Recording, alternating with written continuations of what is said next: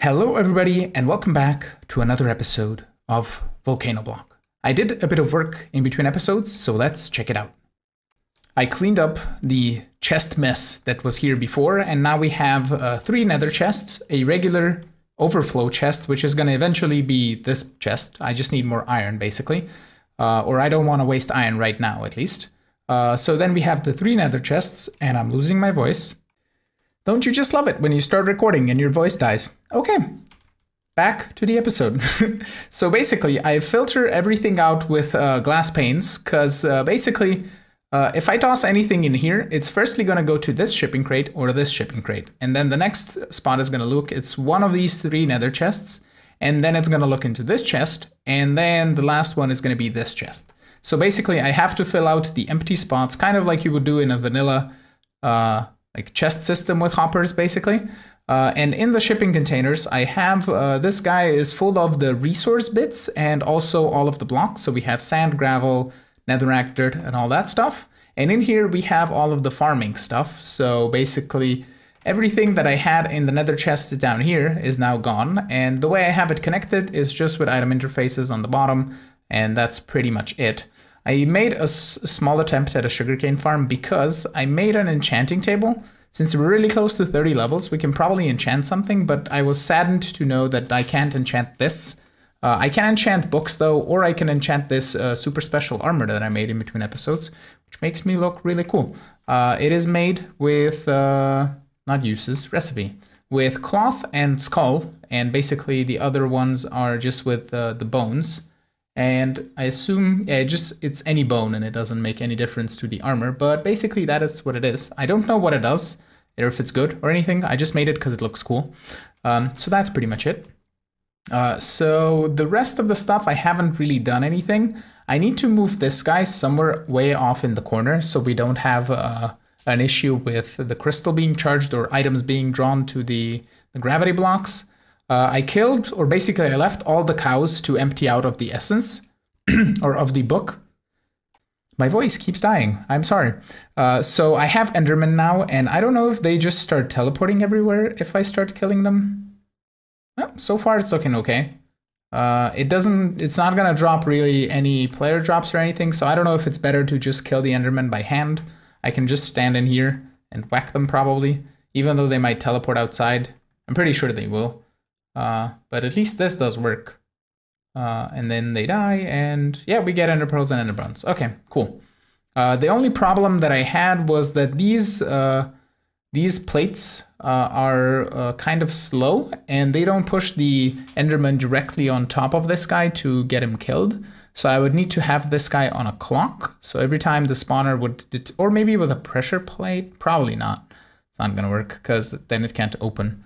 So I don't know if the best idea would be to have this guy 1 block lower than the hopper in the floor and then extend it upward so the mobs that drop down drop directly on top of it.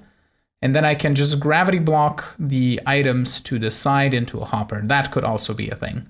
So we might upgrade this eventually and make it a bit better. It worked with the cows mostly, but it doesn't seem to be working with the vendor. You're gonna see here. Yeah, they just stop. And then if I do that, they move and then they're in the thing. So that's kind of it. All right, so that's Summoner. And that is pretty much all that I did in between episodes. I didn't tear anything down here in machines. I'm still smelting up a bunch of steak, which I got from the cows. It's finishing on the last stack. I processed a bunch of wood. We can grab our crushing block. Do I have anything else? We have lead ore here. I need to make some more ores, so let's go get some energy and dust and some stone. And also we can probably grab a bit of cobble. Let's toss all of this away. Now it's all in the drawers or in the crates, which is lovely. So I'm just gonna grab that much cobble, I think should be fine. Maybe let's do a full inventory's worth and get that smelting because we're gonna need more stone eventually anyway. All right. So then let's grab some stone, like so, and energy and dust. And we can also take a stack of energy crystal seeds and toss them in the grinder to get them prepared for more stuff. Okay, because I was running kind of low-ish on this. And did you process the sapling that I tossed in here? Doesn't seem like it. And you need some more energy dust. Okay, you do you. And we're gonna need also a sapling, because we can get into Zora saplings, which are gonna be really cool. So I'm gonna just grab a, let's do 4 saplings, I think should be fine. On Primordium, I think we're still okay. We're not okay, definitely not. And we don't have any extras. Okay, toss those in there. And we need Primordium. So let me grab the things that I need for that, and we should get that going. I processed a couple of regular saplings, and it's finishing on the stone, basically. So we have now Zora saplings, which gets us 4 more Zora saplings. If I knew that, I would have only done 1. And then we need Zora steel, which Zora steel is a explosion furnace with carbon dust and raw Zora steel ingots. And the raw Zora steel is Zora leaves and iron, which I don't think it's going to be a problem. I also want to mention I made this vengeance pickaxe in between episodes. The recipe is just hardened blood and some diamonds, and it's basically a low durability Fortune 5 pickaxe with Curse of Vengeance 3, which means that little spirits come after you, which is kind of funny. I'm also going to process some netherrack in here, because that will get us, I think, netherrack with fossils. Yeah, there we go. From Solus, which I assume gets us wither skeleton stuff and zombie pigmen and... do we have Endermen in 1.12? I don't know if we get Ender Essence, but I'm going to process a couple of stacks of netherrack as well in here, because we have a bunch of Primordium. I processed 2 sets of 9 items, basically, 9 different items, and it got us quite a bit of Primordium, so that's really cool. So I'm just going to let that go. We're going to hopefully remember to turn that off. If not, we're just going to lose the energy and dust. It's all good. Okay, so I don't know if we're gonna need anything else, but we definitely need to do this. All of the dark gems. And there's the little spirits. They come and hurt you and then they leave. So I can probably get emeralds and diamonds as well from this. At least a couple. Hi, go away. So let's try these Zora steel saplings. This guy's gonna start breaking these. I don't know if it reaches to this corner. I wanna just grow it just to see what happens. Well, actually, we can go here, even though I have a bunch of unleafified mineral trees. So let's get rid of one of these at least. Awesome. I also have been trying this Vengeance Pickaxe on the enriched mineral wood, and I don't know if that makes a difference or not, but if we get more crystallized mineral chunks, but it's gonna be okay. Once we get to a little bit of RF, we can use this guy that I made. Hello, spirit, go away. We can use this guy, which requires RF, to squeeze mineral wood into actually liquid mineral, and that's gonna get us a bunch of stuff. Do we wanna just crook the leaves? Oh yeah. We crook the leaves, we get all the Zora leaves. Okay, sweet. So let's plant a couple of these. Get rid of the rest of this. I'm gonna have to climb up.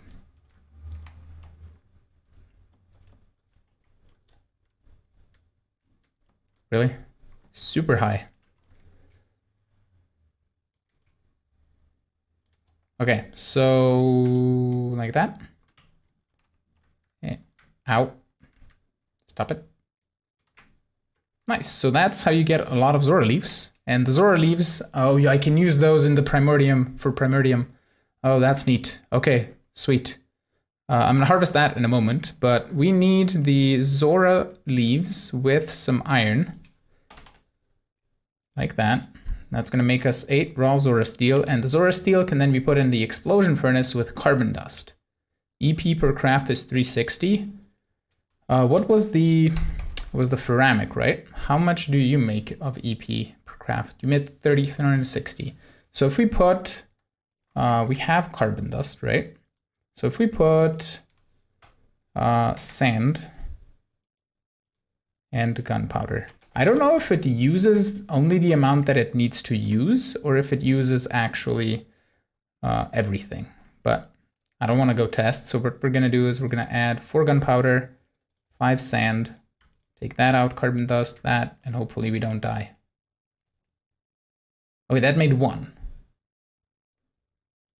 Okay, can I add more? Okay, you can add more and then it makes the rest. Okay, that's okay. I understand how it works now.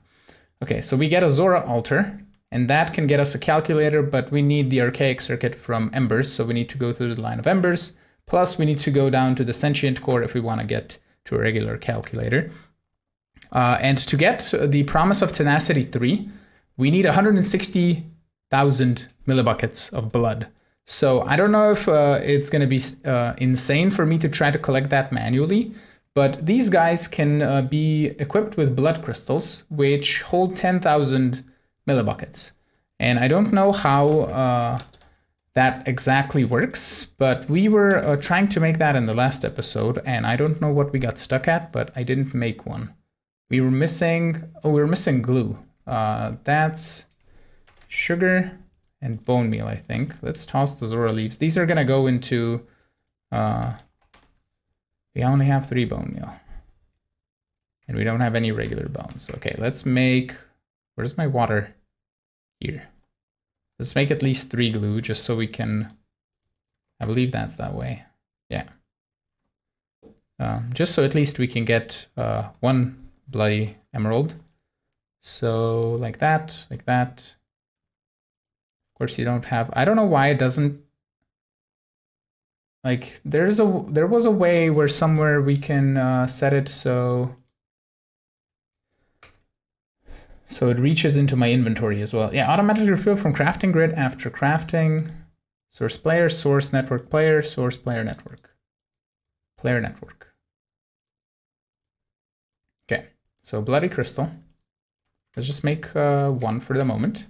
I'm gonna get that smelted. I'm just gonna wait for this cobblestone to almost finish smelting. Then we can sneakily put this in like that.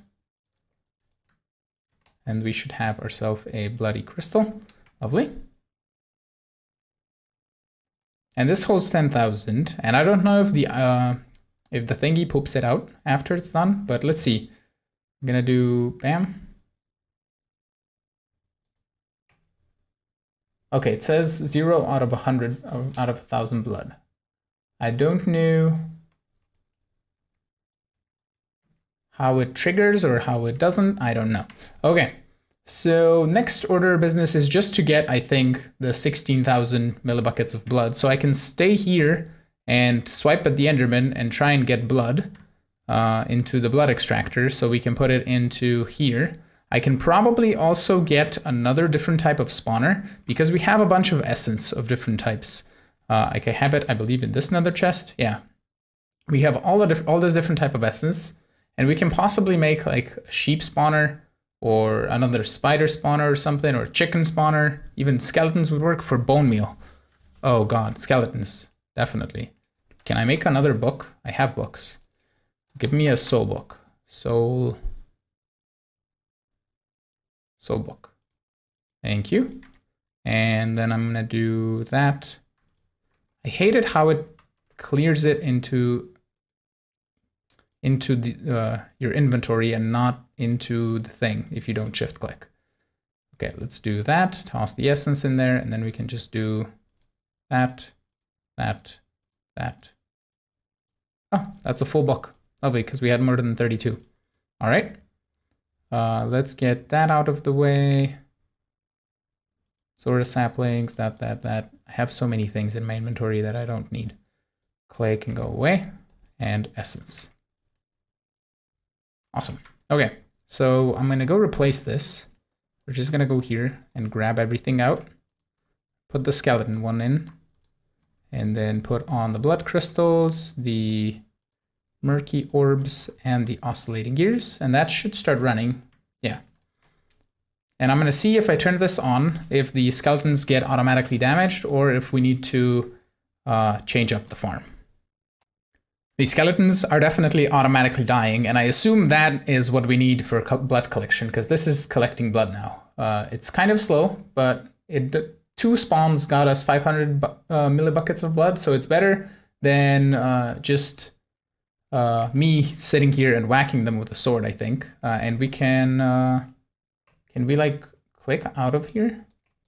No, I think the the blood crystal will then get filled up, and we can probably toss it in there to get it stored. I looked up a little bit into the EvilCraft mod, and we can make this spiked plate, which is just going to require a dark gem to get ourselves some spikes. And apparently it put everything that I didn't want into my inventory again.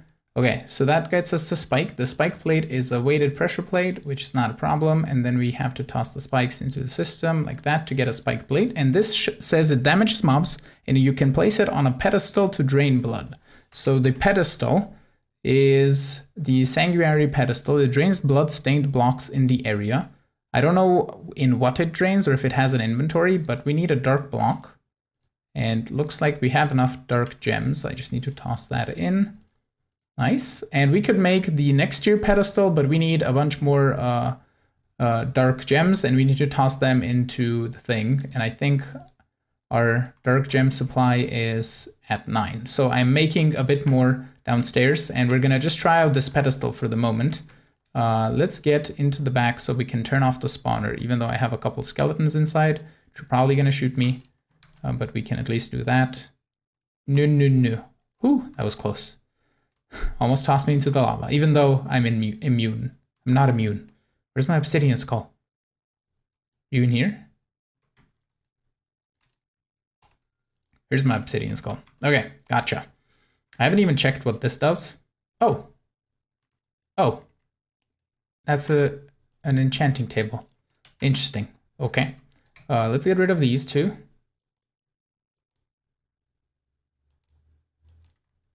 And let's get rid of that and that. And we're gonna just do that, I think. Put down the pedestal and put down the spiky things.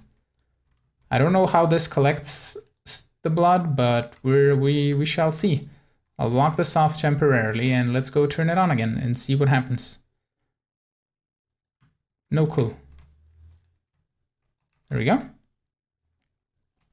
I probably need just like a staircase up, and I can turn that on and off from the top.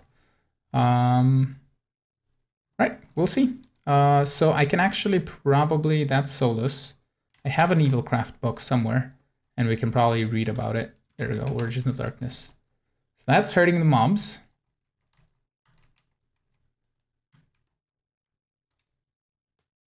All right, they're dropping XP as well. And items. Okay, can I see here probably? Let me find it.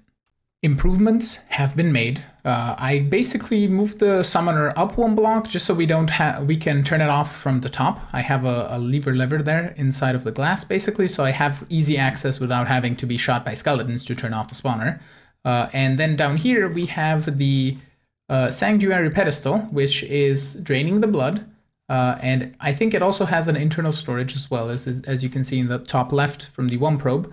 And then we have a dark tank right below it, which is really cool because it picks up the blood automatically. I tried using the integrated dynamics fluid things, these guys, fluid importers and exporters, and it didn't work. I assume it needs to be connected to like a storage system or something. I don't know, but it didn't seem to work.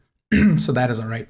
And what I have basically here is we have a gravity block that I probably should put a tray on, just so it doesn't pull the remains of the mobs, I guess. And I believe those are what gives me blood. So I don't know if that is reducing the amount of blood that I'm getting, but at least we can just sneak right click it out of here and then just right click it into here.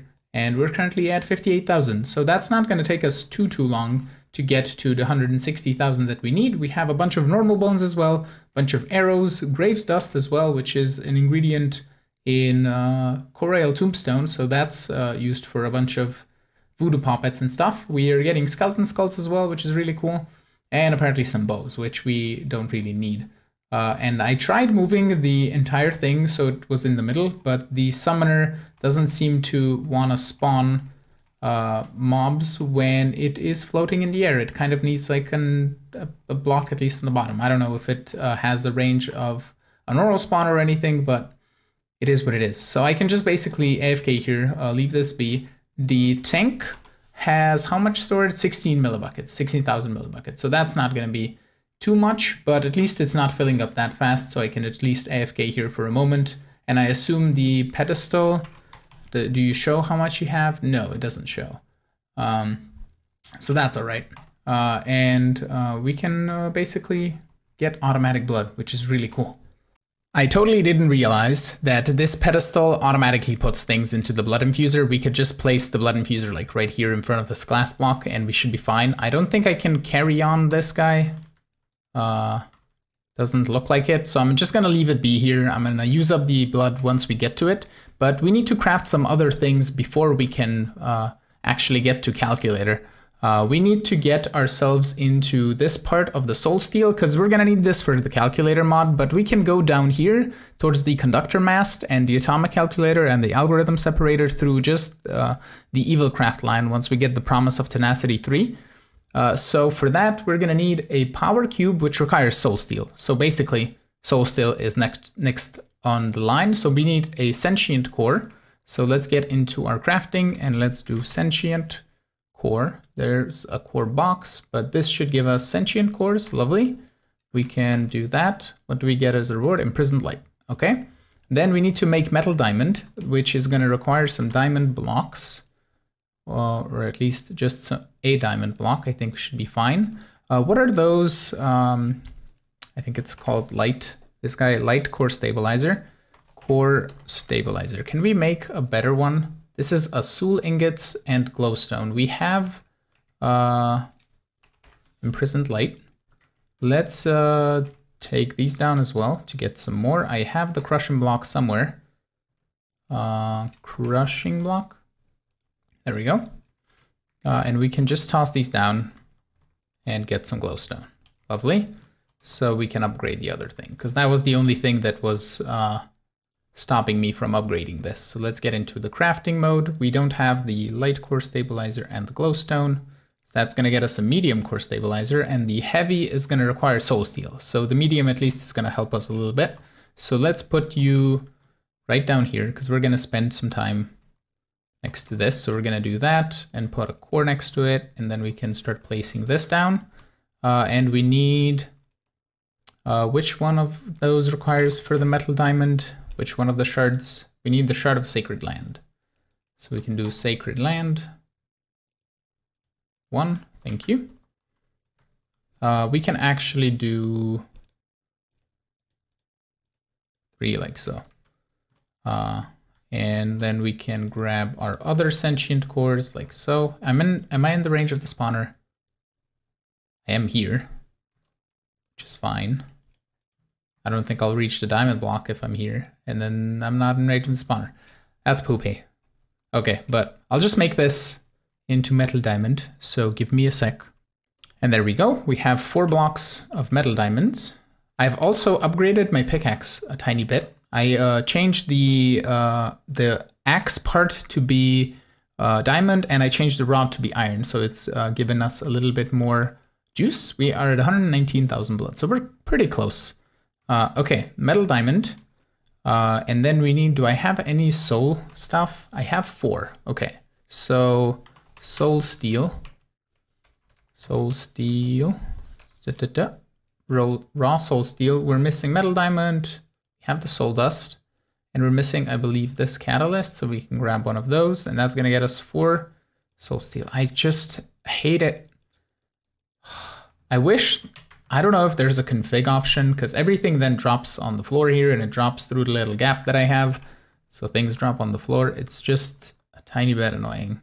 So I have to just either get used to, every time I craft something, clear the inventory, or clear the crafting grid, but okay, we had the soul steel somewhere. There it is.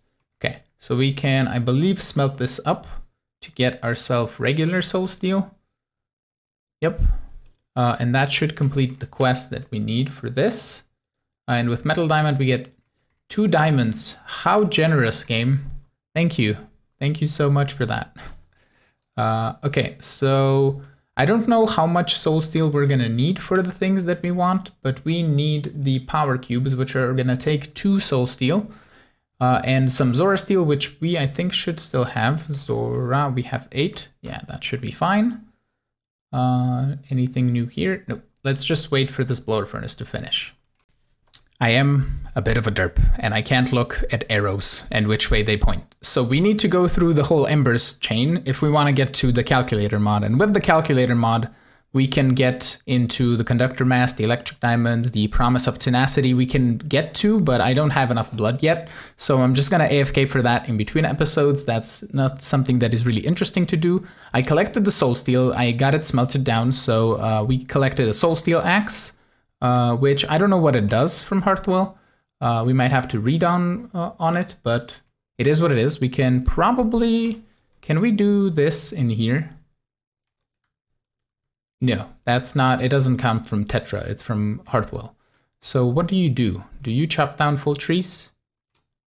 Nope, you're just an axe that acts as an axe. Okay, interesting. Okay, so I think we're at the end of the episode, and with that, I want to thank you all so much for watching. I'm hoping you enjoyed today's episode. If you did, make sure to hit the like button. Also, consider subscribing to see new videos. You can support me on Patreon if you want, and I will see you all in the next episode. Have a great one. Bye-bye.